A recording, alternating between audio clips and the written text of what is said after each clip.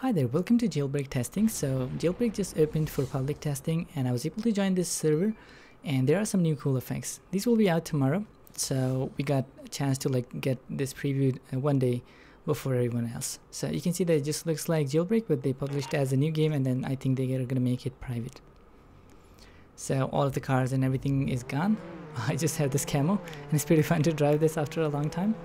Some of the new features are performance improvement and the new water shores, which means that we can just simply drive in or out of water.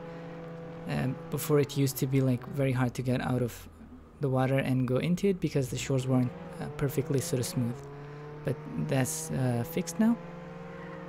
And now let's go ahead and see some of the new drift effects. So under drift category, let's start with the first one.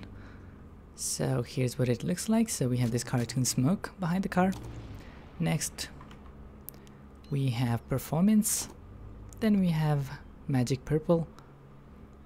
This one looks a bit better than the first two. Then we have pixel effects. Now let's check out fire. Oh my god, this looks amazing. This is the one that I have to get. Then we have lightning, then we have bubble, and then let's try out the melon ones. There we go.